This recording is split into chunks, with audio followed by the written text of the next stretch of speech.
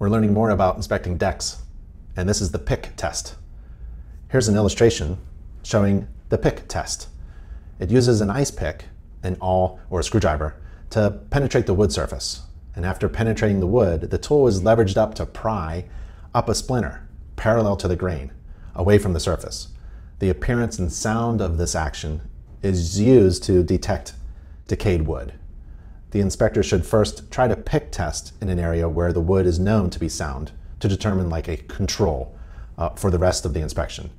Decayed wood will break directly over the tool with very few splinters and less or almost no audible noise compared to the sound wood. The pick test cannot detect decay far from the surface of the wood, but it's a good indicator.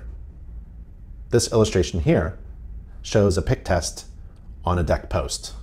Although deck inspections are visual-only inspections, inspectors may want to dig around the posts and perform pick tests that are just below the grade level to look for decay of wood.